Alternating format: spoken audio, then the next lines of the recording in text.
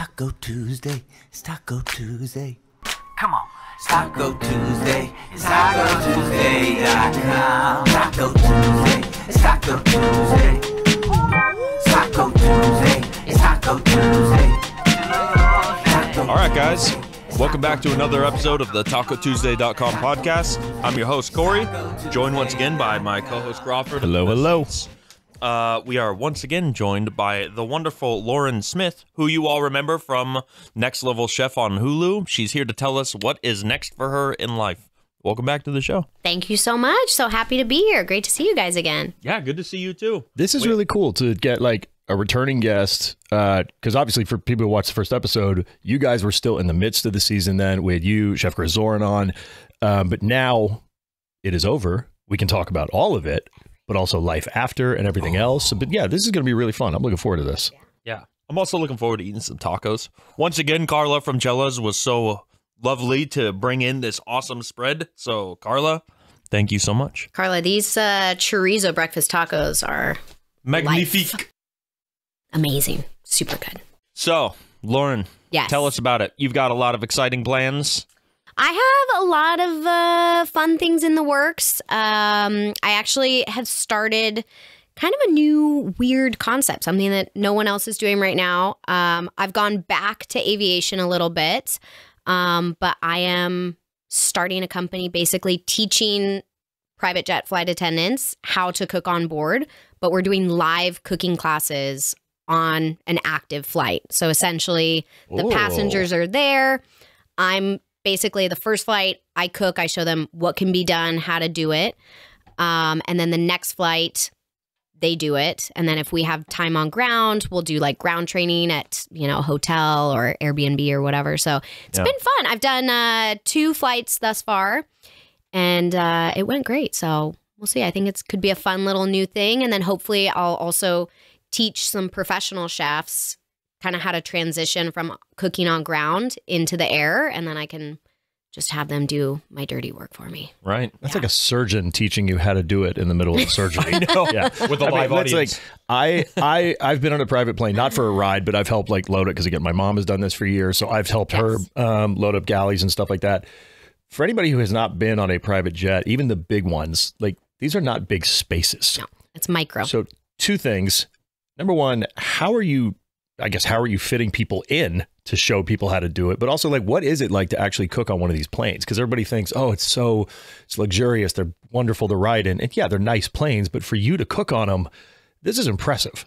It's insane. I mean, because, not most of them, but at least the person that I was flying with for the last 8 years expected like Michelin star dishes to come out of a galley, which included 1 hot plate, a steam oven, a microwave, and, I brought an immersion blender on, and that was my equipment. You basically have like a Tokyo apartment. Yes, exactly. And that was like a luxury Tokyo apartment. Yeah. Let's be real. But so it was very, very hard, but it was cool because it was such a challenge. I didn't have all of the gadgets. So it was kind of, like on the show, the basement was pretty comfortable for me because that was my wheelhouse. I had limited items. So once you get to the top or have all of these extra things, it's almost like, well, I don't know what to do with this. I'm confused. Like, just give me the basics and I'll make something amazing. And so kind of trying to teach other chefs how to do that. And then also teaching flight attendants how to utilize those things because everything changes at altitude, right? Like water boils at a different temperature. So if the water's boiling, you think, oh, it's 161, we're great. Actually at altitude, it's boiling at like 141. And so just all of those different elements change. Everything immediately dries out. Like you cut a piece of bread and you can literally like watch it start to shrivel. Yeah. So it's just a really interesting, kind of fun, scientific, nerd out, chefy thing to do right now. That's really cool. I don't know. I mean, I've been on several just regular commercial planes. I'm not cool enough to be flying around private jets. One day I hope to. Get with it, man. I'm working on it. Mm-hmm. But yeah, airplane food thus far. I mean, even when you fly in first class, it can be okay, but they need some help. Mm-hmm. Yeah. Well, yeah, because also, so your palate changes at altitude. And that's something that a lot of people don't realize. We recognize like on a plane, we crave those salty snacks. It's because we actually can't taste salt, or our ability declines at altitude. And so super, super salty things taste really good. Same with like umami. We actually taste like, it's hard for us to taste umami. So we want like a heavily packed umami. So like ramen is great on an airplane. Right. Sweetness is actually sweeter. So a lot of people, they'll eat, like a Snickers bar and they're like, well, that tastes weird. It's like, too much sugar. Something's weird about this. So all of that goes into like planning a meal and cooking on a jet. So yeah, it's been an interesting process. It took me 8 years to figure all that stuff out, but yeah, I think I got it nailed down enough that I could teach other people. Private jets, unless I'm wrong, private jets fly at a higher altitude than commercial too, don't they? Yeah, we do. So they do fly. So typically they cruise at like 40 to 41,000 feet. Okay, that's what I thought it was. Yeah. And then commercial airliners are like in the 20s, like 25, maybe 30. But our cabin pressure is actually lower. Oh, okay. Yeah, because it costs more money to basically pressurize the cabin. Right. And so private jet, they pressurize the cabin a little bit more, even though we're flying higher. Well, because commercial jets, they're pressurized to be the equivalent of like 8,000 feet in elevation. I think even higher. Yeah, because I got to fly on the Dream. I'm like a Dreamliner. aviation geek. Yeah, the Dreamliner is pressurized at 6,000 versus 8,000 feet. Yeah. So Yeah, the Dreamliner is nice. And it's It was cool. Like, you sleep pretty good on that. Like you wake up feeling a little more refreshed. Same as the jet. Like, I mean, if you're flying on it as much as, like, say, a flight attendant does, doesn't really, They don't handle benefit. turbulence so well. How does that work, actually? That's a good point. When you hit turbulence while you're cooking, I mean, what is the... Hope for the best. You cross your fingers and kiss your ass goodbye. That's why we don't make caramel. Yeah. Typically, so I would, I always tell people, if you're going to start cooking, always check in with your pilots and, double check if there's any weather ahead or any expected turbulence. But obviously there's, pockets that you just don't see. The clear air turbulence. Yeah, it doesn't show up on the radar. Yeah. So you never know what you're going to get. Knock on wood, I've never gotten terrible turbulence. I've never been in really bad turbulence. I've had some other flight attendants and friends that have experienced it and gotten really like tossed around, had to go to the ER, like bad. But thank God, because I always have like boiling water going. Sometimes I'm like deep frying something, so there's fry oil over there, and I'm like doing something else over here. But yeah, it's sometimes it's stupid. Deep frying on a plane. A cover for the fryer, so like if you do hit turbulence, you can just kind of How do you do it? A little bit of just hot grease burns. It's fine. What do you? I'm a chef, man. I'm already covered in burns. No big deal. So when you're teaching these classes, are you teaching kind of that, hey, really elevated style? Or are there times where you're like, hey, we can also do comfort food on these? Because I remember the last time, and again, she's not flying as much anymore, but when my mom was flying for her client, she came out to Orange County. She actually got cellas for the plane, like pre-catered and everything, was able to reconstitute it on the plane and things like that. And the family she was flying for loved it. Yeah. Because they were like, oh, tacos. Who doesn't love that? Easy. Awesome. Is it always kind of that fancy style, or is it always like, hey, we can also crank out this kind of comfort food or things like that? So it's curated to the flight attendant specifically, or their account. So whatever they're looking for. So it starts from beginner. Like I burn water. I don't know how to cook at all. So it's super, super basics, safety and, general cooking, knife skills, basically what you need to know to get started. And then there's like, kind of mid-range. And then I'm already a chef, or I've been cooking comfortably on the jet for a while. This was like one of the girls that I recently did. She was actually very good. Like she does a great job. She just felt uninspired. She was kind of making the same old stuff, and she wanted to elevate her, not super high level, fancy food, but really good food. And she just wanted to make it look prettier and kind of add some more elements to it. She would do like a 4-element dish instead of a 6-element dish. Got it. So that's kind of what I was teaching her how to do. So it's Nice. I have a secret, never fail sabayon. Like you can use it for hollandaise, pretty much any like warm egg sauce. I'm not going to share the recipe with you guys. No, you have to sign up and learn. You have to pay for it, obviously. But yeah, it's an unbreakable sabayon. So when you are catering and cooking for these flights, do people tell you Like the guests that are going to be on the plane, are they telling you what kind of food they want and you prepare it? Are you surprising them with the menu? How does that work? So it's been interesting because for the last 8 years, it's been totally up to me. I can make whatever I want. And I usually just do, like a 6 to 10 courses. Right. Sometimes they would pick, just a few things. Majority of the time they would say, okay, great, I'll have the menu.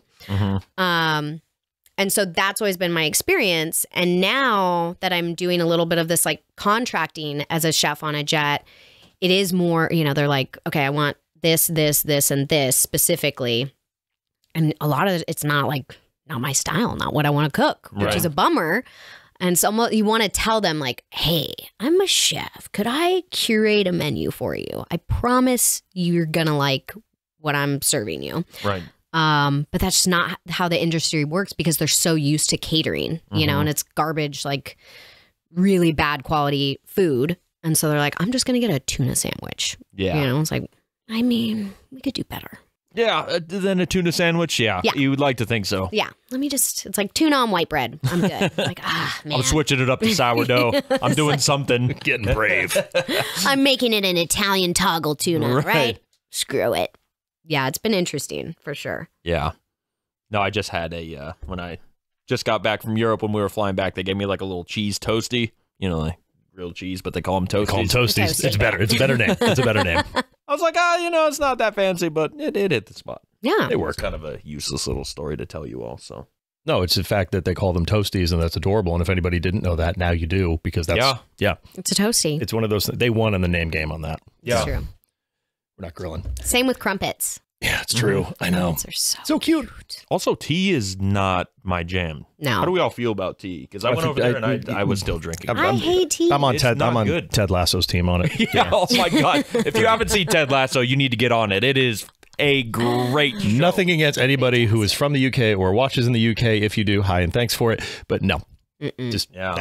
I guess have you seen the show Ted Lasso? Yes, I have, So- and I totally agree. I am I'm in Ted Lasso's court. Yeah. Of Yeah. that. I Tea's guess garbage. the guy that plays Jamie Tard, he was he goes around to all his friends. He's like, dude, I'm like super famous in America. Everybody knows who Jamie Tard is. They're like, yeah, whatever.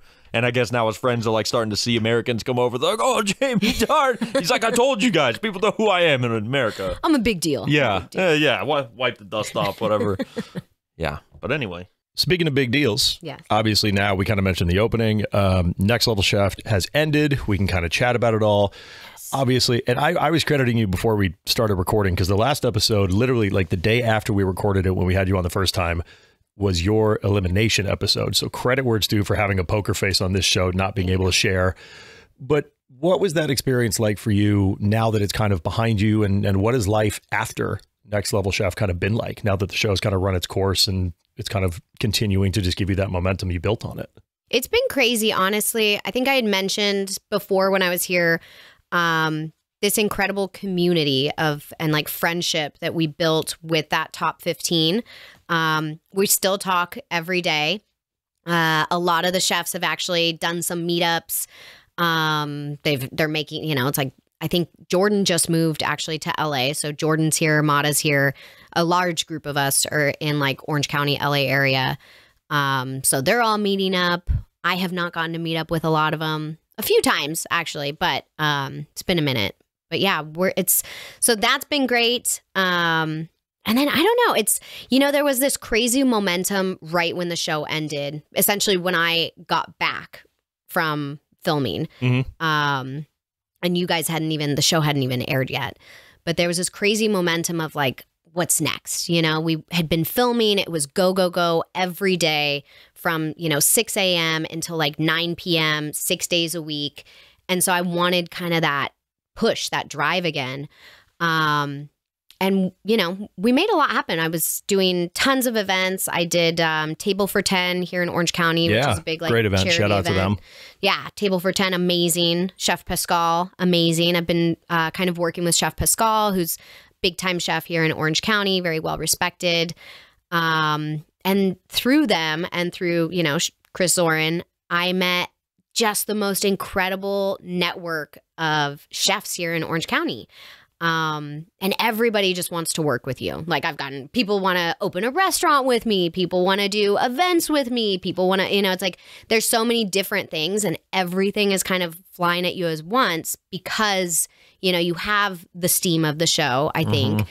And it's just like the kind of new kid on the block, right? Yeah. Like the new chef on the block and everyone's like, what's she all about? Like come in my restaurant, let's hang out. Come, do like a little night of staging here. So it's been fun, especially because I am, a self-taught chef. So I've gone into a couple restaurants and I've taken over the kitchen for the night. Not necessarily a pop-up, just kind of having the opportunity to cook in a professional kitchen has been mind-blowing.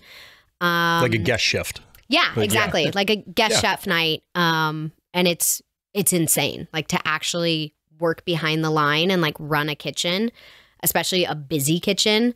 That was next level, actually. That was very, well very fun. Well played. Someone's media trained. It's no joke. And it was, so this was Tango down in Laguna Beach. Yep. I took over their kitchen for a night and it was 2 chefs. It was myself and a sous chef. And I think it was the busiest night that they had yet since they opened. It was madness. But I had the time of my life. I was like, yes, I love this. This is my vibe. Like it's especially because I hadn't been cooking for a little bit since the show. Yeah. So it was just like brought life back into me, I think. But yeah, that was amazing. Been working with Chef Brandon Hall with Time Well Spent Catering here in Orange County. Amazing. That guy, like, absolutely so talented. And so I've just had like this inspiration from the community. And I think that's probably the biggest thing that I've learned is building that chef network and kind of working with all these people is what means a lot to me. So yeah, I've been having a blast. Nice. Just kind of honestly, I've been like messing around. That's cool. Quit my full-time job. Everyone thinks I'm crazy because it was a good gig. I had a good gig, but I was like, I don't want to be just, a flight attendant. I want to go more in like private chef or, follow the culinary path a little bit more. And I've been working my butt off for 8 years with like no life. So I just want to have fun. Yeah. Good No, for you're you. definitely Well doing deserved. not only the bold thing, which is like trying to you're literally charting a direction going into something that nobody's really even considered doing before. Like you're creating an industry almost. Yeah. And yeah, you found a way to get out of the 9 to 5. Yeah. That is, well, not even, I guess chefs really don't have a 9 to 5. No, it's more of a 5 to 2. Yeah, chefs in regular restaurants, I mean, the schedule is just awful. But Yeah. now you get to travel. I mean, you get to cook on planes, go see the world. It's a pretty cool gig. I'm definitely a little bit jealous. It's pretty good. It has its ups and downs for sure. But yeah, it's been fun. I'm making my old schedule, hanging out with friends, flying to New Orleans to party and have fun. Like, yeah, I'm living my best life right now. It could Good be for worse. you. Yeah. It could be worse. Yeah. There's whenever shows like this are on, there's kind of a natural momentum. This is a massively broadcasted television show. You get an influx of social media followers, a whole new network to kind of market yourself and things like that. The show ends and inevitably there will be a new season. You kind of mentioned the new kid on the block thing. Eventually there will be another season. There will be more new kids on the block. How do you keep cultivating that network that you've garnished, and how do you keep growing it so that they're not like, you'll get some fair weather social media friends that are just there for like the show, like that's probably inevitable, but how do you get that massive network and then keep growing it from there? What's crazy is I did not get pretty much, I got a few. I didn't really get a ton of new followers from the show. My follower base has pretty much stayed the same, and it's mostly my like aviation community. Nice. I would argue that might be a better thing. Yeah. Yeah. No, because they're true followers. Like I've had them for years now. But there was a little like up and down from the show. But for the most part, it was all just like my aviation community, and they've been so sweet, and they're so like constantly, anytime I post anything about the show, they're like, we're so proud of you. You're repping for the flight attendant community. But I think definitely I've been terrible. I've been so bad. I'm the worst at posting. Like I have this great community of people, and I'll post like a story, like I'll take a photo of a taco. I mean, it's Tuesday. valid. Yeah. Like, I have the whole TacoTuesday.com crew on my ass all the time because I never post. Yeah, it's hard. It's just something I've never really like been into social media. I've never used it so much, and yeah, I know I need to jump on that train, but I'm just, don't. also like don't take myself seriously at all. So like any photo, you could like if you scroll through my social media, my tongue is out 90% of the time. I can't take like a straight like look professional, like an look actual nice. headshot. No, Yeah, it's just like look great, Lauren. And it's like, all my photos when people tell me to pose, I'm like, I don't even know what to do. I never know what to do with my hands. You all probably see that on here. I'm like doing T-Rex. this, trying not to. Yeah, I'm like just. I have like a couple positions I rest in, and then knock oh my the God, alien disaster. off my Aliens clothes. Disaster. on. Sorry, Alan. Sorry, pal. disaster. It's going crazy. I forgot what I was even saying. Oh yeah, It's no, difficult just, to be serious and It is. make social media content. Yeah. Yeah, especially. I mean, it's I think like it's better not to be serious. I think I think so. it's better. I mean, look at the show. Yeah. Yeah. It's fun to be silly for sure. Like I like to sing and talk to myself and be a weirdo, which is great. But also it's just even a matter of like filming, right? Because if you're, especially for me, like people want cooking videos, and it's like, all right, let me, I got this like old iPhone 12 that I'm propping up against like a soda can in my kitchen, and I'm like turning away from it. It's like grease splashes on it, and I'm like, well, damn, now that I got to restart. So that's the biggest thing. Just creating content. It's so hard to be professional. It's already hard enough being an adult. I know. Don't make me be a filmmaker too. Yeah. Like, yeah. no. So everyone's like, come on. I think even actually Next Level Chef, they told us, they were like, you need to create content. Like you need to like hashtag Next Level Chef, tag us in everything. But they wanted us to be making like a video for every episode. Like behind the scenes stuff, kind of like checking it, like No, just, like- promoting, just kind of like helping share. Anything. Yeah. Mostly like they wanted, and we all talked about it and we were going to do it, but obviously none of us did it. Like some of us did, but we were going to make remake the dish, that we made for the show. Okay. Yeah. Which is a fun idea. Yeah. And it's like, man. As if you weren't busy enough already. Yeah, it's like I'm flying 25 days a month, and this is it's not appealing to me. I'm living out of a hotel for the most part. I'm not going to be filming any content for you. From the aviation side of things, Yes. where is your favorite place that you've been? That I've been. That's a hard one. Right. Okay. Where's It's like your trying to pick your favorite song. I can't just choose one. answer that? But I have a part 2 to that one. Okay. I would say honestly, south of France. The reason being, I have been there so many times. It feels like home. Like when I go back, I know I have friends there. It's a very like interesting place. They have the mountains are really beautiful, and you can go like rock climbing up there. They have zip lining. They've got all this. You can go skiing in the winter. They have waterfalls out there. It's just beautiful. It's very much, it reminds me of California in the sense that there's the beach, but in the same day you can go skiing. Right. So Nice. It feels like home, but they don't speak my language. Right. Fair. They actually speak a nicer sounding language. It's I much think. prettier. Yeah. It's much prettier. I love French. It's just, I can't speak it very well. And they Fair. make fun of me for it sometimes. So It is a nice language. I was walking around France saying bonjour all. Bonjour. I'm like, bonjour. It's just straight inglorious Bonjour, bastarding. everyone. Yeah, let me get one of those creepies. I know that we gotta wind it down soon because you're on a schedule. I'm on a We gotta let schedule. you do. Obviously, you're a busy woman.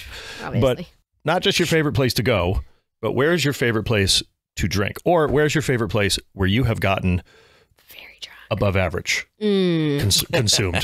Croatia, for sure. Croatia. Croatia is a great place to Nice. I wasn't prepared for that. I was going to expect some sort of like local bar around here. She's like, Well, no. she said she just got back from New Orleans. I was, shout out to the Big Oh, Easy. But NOLA. Shoot, you're right. Okay. And honestly, in NOLA, I just drink champagne. Like I try to, because it's so crazy in NOLA, I've had one hand grenade that destroyed me. Those are like a famous drink, Yep. Destroyed me. I tried a sip of the hurricane thing. Terrible. Worst thing I've ever had in my life. It tasted like dirty cough syrup. Hated that one. But yeah, fun in NOLA for sure.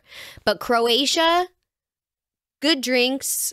I don't know. Just like it's an interesting place. The people are really nice. shout out to Croatia, Croatia.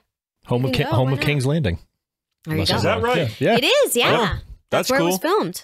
Yeah. No, my buddy's a firefighter, and I saw on Instagram, I don't know how it worked out. I think his whole station, they all went to Croatia and did like a firefighter retreat, something or other. What? I It want a looked pretty firefighter rad. retreat in Croatia. Right. She's like, when? I want to go. I'm like, thanks for the invite, Let me dude. know when it happens next year. Yeah. I'm Is married this to a single firefighters retreat or? not him, but I'm sure there are some out there. So, Damn. yeah. Buddy system. Yeah, it's okay. I live in Santa Monica, so we have the apparently the best looking firefighters. Is that right? That's what I've been told. I wouldn't be surprised if Santa Monica was like more of a looks-based hiring system for the firefighters. I think they have to submit a headshot. I've been They're told. like, I don't know if how it's much real. can you bench press before we hire you? I kind of love that if they do. It's like Baywatch.